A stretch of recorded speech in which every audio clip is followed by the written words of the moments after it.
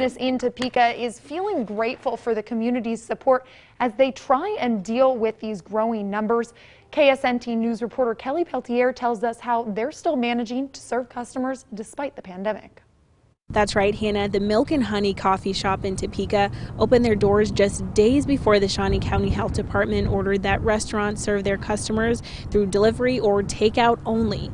But the owners say thanks to the community's generosity, their new business is doing well. Co-owner Darlene Morgan says it was heartbreaking when they got the order from the health department. They had to close the inside of their business. I just wanted to bawl. I just wanted to cry. And you know, I just sat there in silence and I prayed and prayed and I said, God, I gotta be strong. And with encouragement of her faith, family, and staff, they decided to make the best of the situation. Business is normal. Hey, we're gonna do this. You know, we're not afraid. We're gonna keep going. And we got the drive-through. Let's get ready.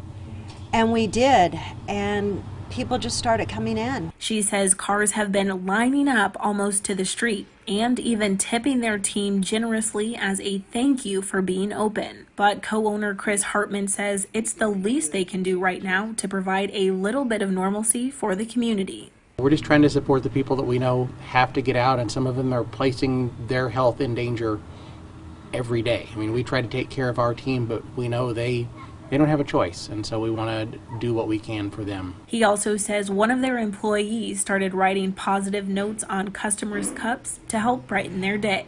The coffee shop is still serving customers Monday through Saturday through their drive-thru.